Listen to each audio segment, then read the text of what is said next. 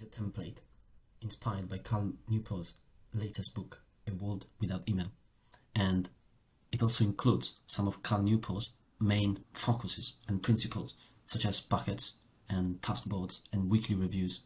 And so this is not meant to be a system, it's meant to be a template. And the difference between a template and a system is that the system is composed of multiple databases and it has a structure that nests everything and connects everything with each other, whereas a template is rather static and not very much scalable. But the idea of this template is to build something based on Cal Newport's principles, because I think some of those principles lend themselves very well to being implemented in Notion, particularly when it comes to the taskboard and buckets and weekly reflections and planning. And so I thought to put together this template because it might be of inspiration to you, firstly, to discover more about the deep life and the writings of Cal Newport, and second, because you might get inspired by this template to build your own system, or maybe to use some components from this template and implement them into your own system to live a more intentional life using Notion and setting up a streamlined system to tackle the new world without email. So let's jump right into the template, starting from the buckets. You can see that the buckets is the first database appearing on this landing page, and there are 4 key databases. One of them is a page, in fact, that's the weekly review and planning. And the deep life dashboard is a page as well. But when you open the buckets database, you have 4 buckets. And here you can read more about how Cal Newport defines these 4 buckets. So these buckets are fixed, and each bucket will have multiple tasks related to it at any given time. Constitution, craft, community, and contemplation. Those are the 4 main buckets for a deep life.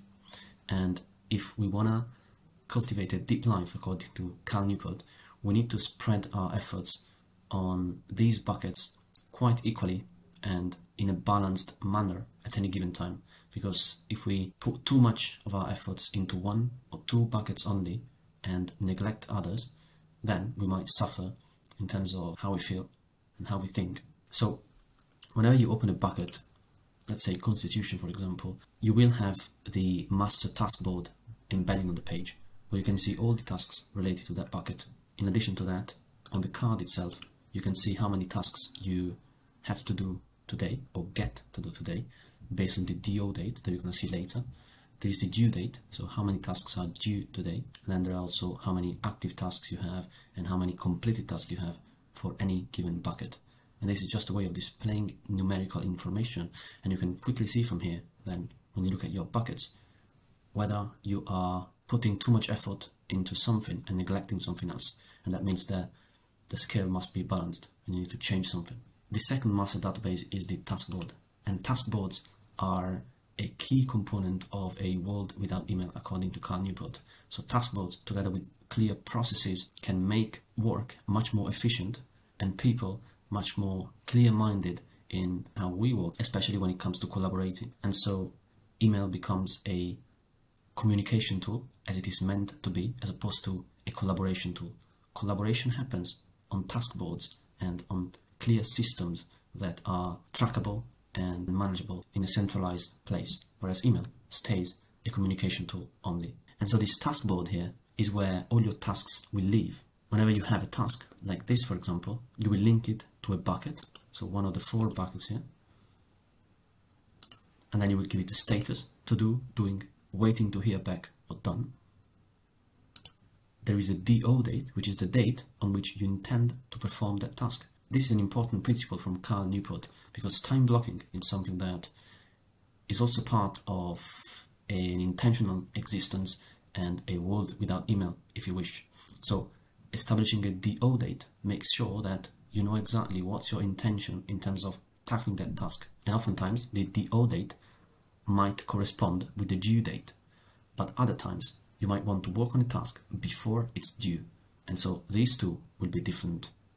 So the due date, as a matter of fact, is the deadline of the task, and the priority can be high, medium or low, depending on how important and urgent the task is. But what drives the completion or execution of a task is primarily the DO date. And then you might look at the priority level to see which task needs to be done first.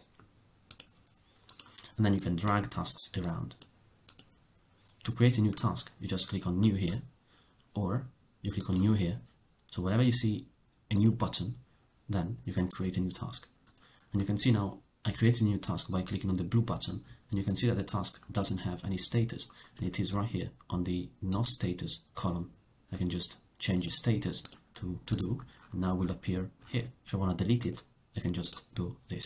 Next up in A World Without Email is Weekly Review and Planning. This sets the intention for the week, so it looks at what went well, what didn't go well in the past week, and what you can do to make sure that your buckets are aligned and you are living a joyful and intentional and deep life. And so whenever you want to add a new weekly review and planning session, you click on this template button to generate a new page. You can change the icon if you want, and maybe add a cover, why not? And then you go through the steps here, and this is a quite generic weekly review and planning process because, well, this is a template, so I need to be generic here. But of course, if you have a specific ritual, or if you want to research more about weekly review and planning processes, then you can find out a lot of information, and you can create the planning routine that works for you specifically, and that would be the best case scenario. But that would require some research and trial and error. So there are a couple of steps here, some yearly objectives, quarters objectives. You can review your time allocation of the past week in the calendar and what went well, what didn't go well, and you can answer these few prompts here to reflect on the past week, and then you can start planning for intentional success as it is written right here. So you can define your tasks for the next week and which tasks for which bucket from here. And those tasks will be automatically flowing into the master task board and into your dashboard, which we're going to see next, and which is the place where you will see all your tasks at any given time, categorized by DO date, due date, or priority level. And finally, you might have a conclusion checklist where you list what you want to do at the end of your weekly review and planning session. If you want to, for instance, go through your emails that you haven't responded to in the past week or something like that, you can just create that checklist right here. And if you want to edit the template itself here, you can just click on the gear icon to configure template, open the template page, and then from here, whatever change you make on this page will reflect whenever you create a new weekly review and planning session next.